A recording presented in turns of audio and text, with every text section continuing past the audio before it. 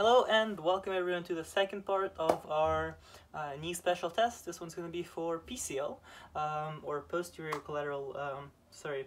cruciate ligament, and all of these are going to be in supine position except for the Godfrey's one. So we'll do the Godfrey's one last, where the patient will be fully laying on their back.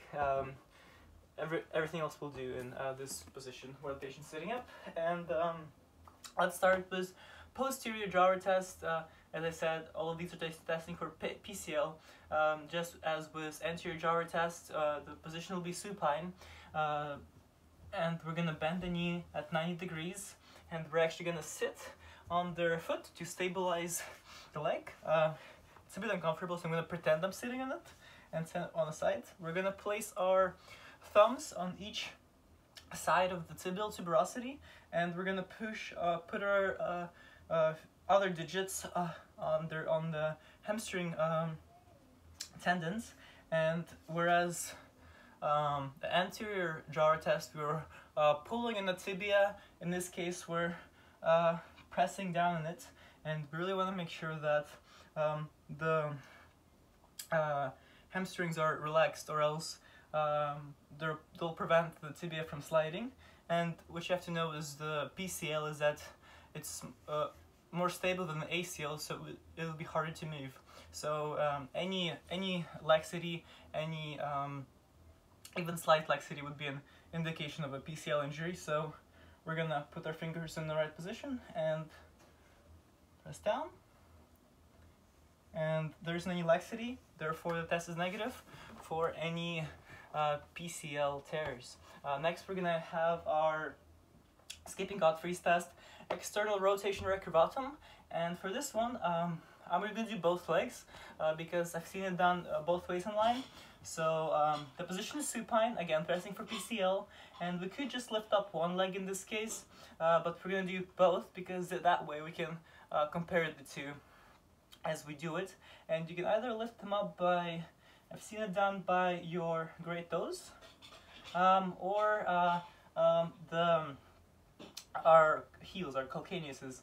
I'm going to do it by the calcaneuses because that's the way you, Mr. Person, taught us, and I just prefer this way.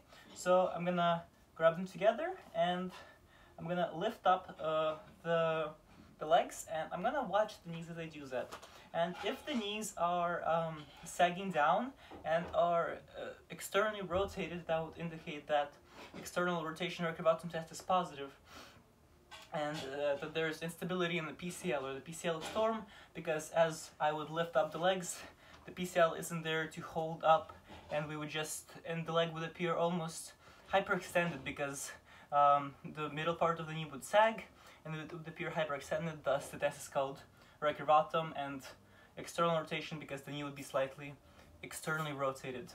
So that's that. And as I do it to Annabelle here, her knees appear to be perfectly fine. They stay in place. They don't sag. So the external rotation recurvatum test is negative, and she doesn't appear to have any PCL tears. Next, we have the Lockman's test. This time for the PCL. We've done one for the ACL. Lockman's test, similar to anterior drawer, but this time, again, position is supine. Testing for the PCL, the knees can be bent in 30 degrees, right here. And for Lockman's, we really need a good grip. However, it will be a slightly different grip from the Lockman's for ACL, because this time, instead of pulling on the tibia, we're going to be pushing down on it, and we're going to be pulling up on the femur. So we need to get a really good grip here and perform it. And again, we're looking for laxity in this one, and there doesn't appear to be any. But if there were, that would indicate that the test is positive for, again, any damage to the posterior cruciate ligament. Finally, we're going to do the Godfrey's test. I'm going to have Annabelle slide forward a little bit and lay on her back. We don't have enough space here.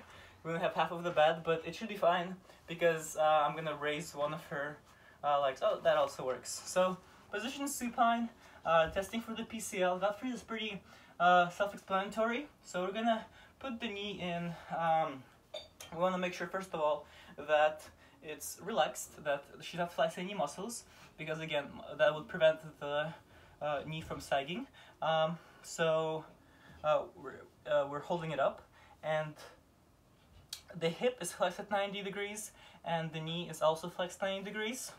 And as we're holding up at both the proximal tibia point and the distal tibia point, we're going to let go of the proximal, and we're going to watch the tibial tuberosity, if it sinks or not. And if it doesn't sink down, we're fine. If it does, that means that there's issue with PCL, as it's not holding the tibia up, and the gravity is pulling on the tibia down, and it would sink.